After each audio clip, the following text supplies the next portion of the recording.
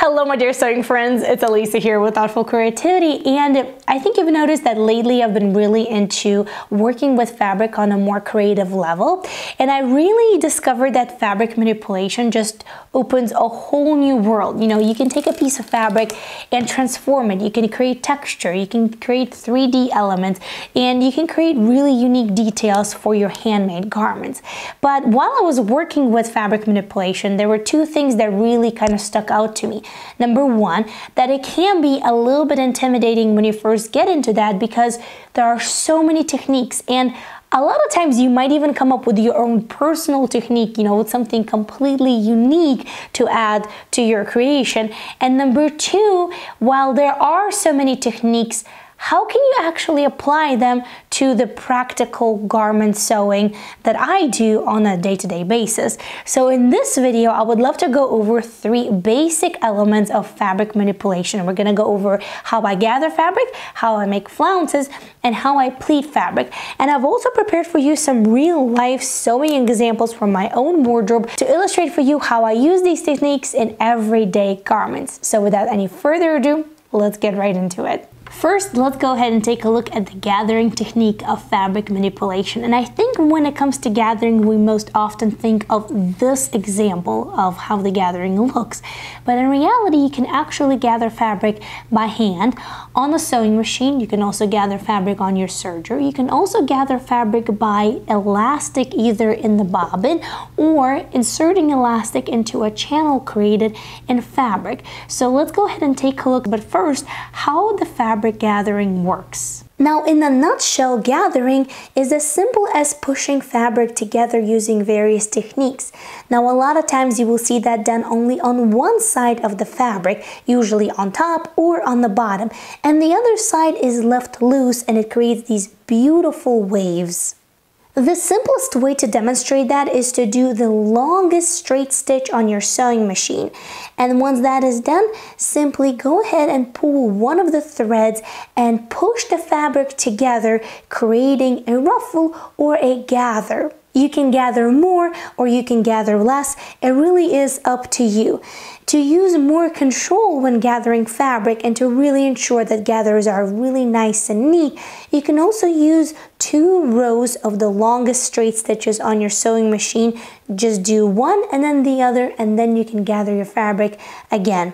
Now, to demonstrate that a little bit better, we can also do that just by hand sewing needle and thread. Simply go ahead and do a running stitch on one of the edges of the fabric and then gather it all together. You can see that the result is a little bit different than from machine gathering, but the idea still stays the same. Now that we're going to take a look at some of the examples where gathering of fabric is used in our garments that we sew at home, don't forget to pay attention to how the fabric is attached. Some gathers are only gathered on top and the bottom is hemmed, and some gathers are gathered on both sides, on top and bottom, and then sewn between 2 other pieces of fabric, creating a completely different design element. Since I have it right in my hand, let's go ahead and take a look at the skirt, where the middle panel is actually a gathered piece of fabric, but instead of being gathered only on one end, it's actually gathered on both, on the left and on the right, and then inserted as the middle panel of this garment, which adds a really interesting touch to this whole skirt. So no longer it is just a jersey skirt, but now it is a jersey skirt with a gathered panel in the middle. Now, let's go ahead and continue with another skirt. This is a 3-tier skirt. The 2 bottom tiers have been gathered, and each one of them has been a little bit bigger than the previous and then attached, creating this really beautiful and voluminous skirt. You can also use gathered element for the sleeves as well. Here I have 2 versions. The first one that you see right in front of you is this beautiful suede dress. And here is a really great time to also remind you that thicker fabrics will gather a little bit different than thinner fabrics. And here's the version number 2 of the same element, just a little bit longer, and you can see the difference in style that it makes. This blouse actually has two gathering elements. The first one you can see right over here that goes into the front shoulder yoke. Now that was supposed to be a bust dart, but instead of sewing that as a dart, it was just gathered, and it creates that really nice and romantic feeling. And the second gathered element is the sleeve. So at the very beginning of this video, I mentioned that you can gather in so many ways. One of them is by creating a fabric channel in which you will then insert an elastic, and that's exactly how these sleeves have been created, and then you see that gathered effect around the wrist. Now let's go ahead and take a look at the second method of basic fabric manipulation, which is creating a flounce. And a lot of times, myself included, I have confused gathered piece of fabric with a piece of fabric that was made using the flounce method. And there are a couple of differences which you're going to see here in a second. So let's go ahead and take a look how the flounce is made. Now, if gathers are made by pushing fabric together, then flounces are made by cutting fabric out in a particular way, in a circular manner. Now sometimes it can be a spiral, sometimes it can be a circle. So here you see I'm just cutting out a really big circle, and inside of it you see a smaller circle.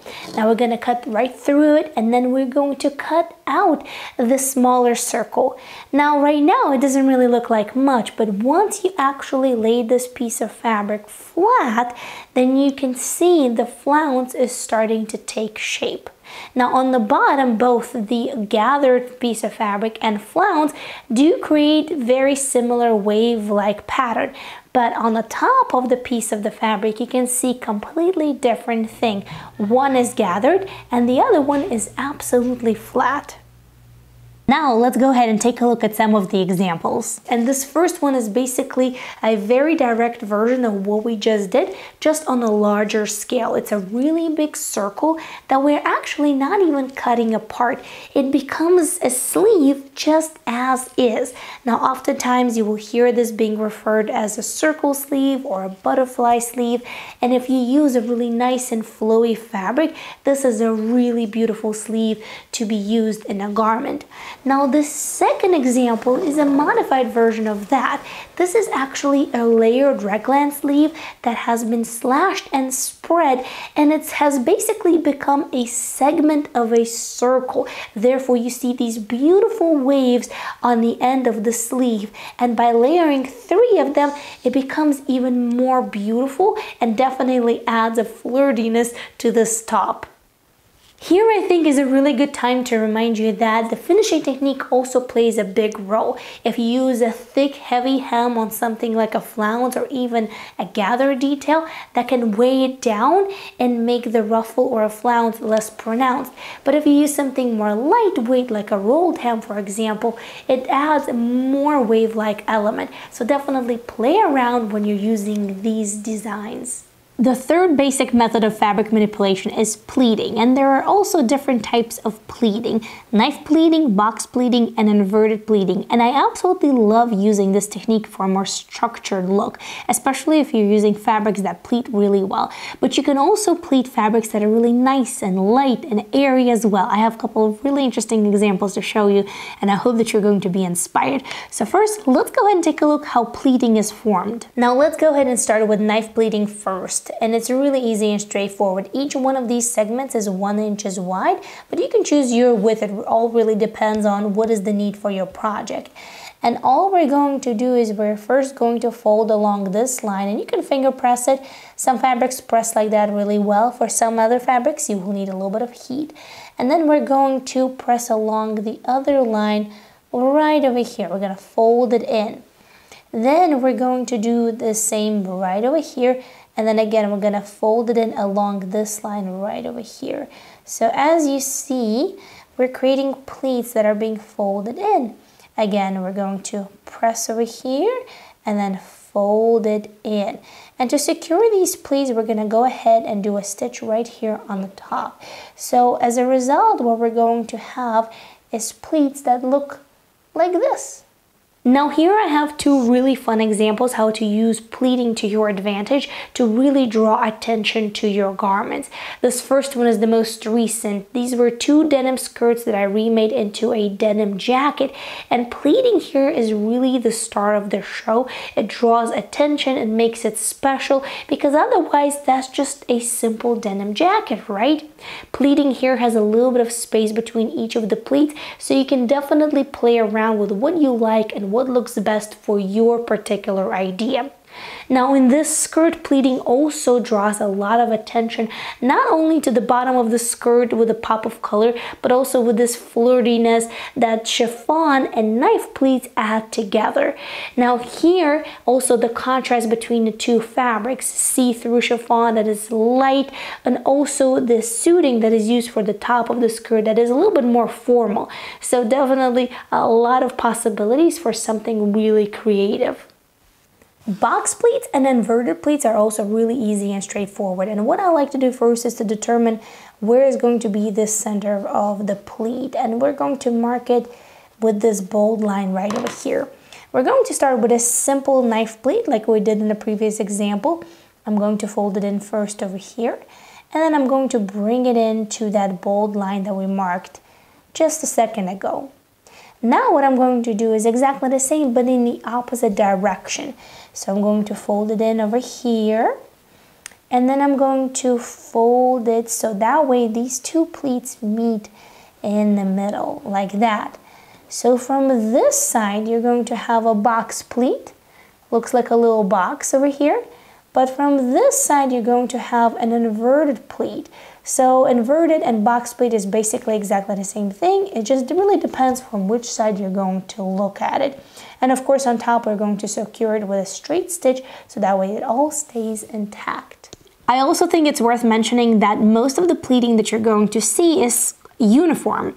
However, you can also do pleating in sort of this freestyle or free-form way, and here's an example of that as well. Now, while we're looking at this example, here's a quick reminder that if you are a member of this channel, then you do have this reference sheet available for little spaces where you can attach your samples, as well as many other perks as a part of your membership. So if you are a member, definitely check out your perks and don't miss out. And thank you so much for your continuous support. I truly appreciate that. Now, while all three of these techniques are really basic and really straightforward, I encourage you to take a look at these and maybe use them in your next project. And always remember that these techniques will also add the attitude and the character to your garment. So for example, if you're working with stripes and you have an idea, you might use pleating in order to eliminate a color from, let's say, the top of the garment and then release that color of the stripe into the bottom of the garment. Let's say if you're doing a box pleat skirt, or if you're sewing with, let's say, blue chiffon and you would like to have this garment a character of a moving wave or an ocean or water, you might want to use a flounce or a series of flounces on the skirt or maybe on the sleeves to create the movement that you desire in your garment. So definitely take a look. I would love to encourage you to experiment, and I hope that this video was useful and interesting. Until next time, happy thoughtful sewing. Take a look at this video right over here. We'll go over basic hems and how to use those hems in your garments and how to complete them. So until next time, take a look in this video and happy thoughtful sewing. I'll see you very soon. Bye.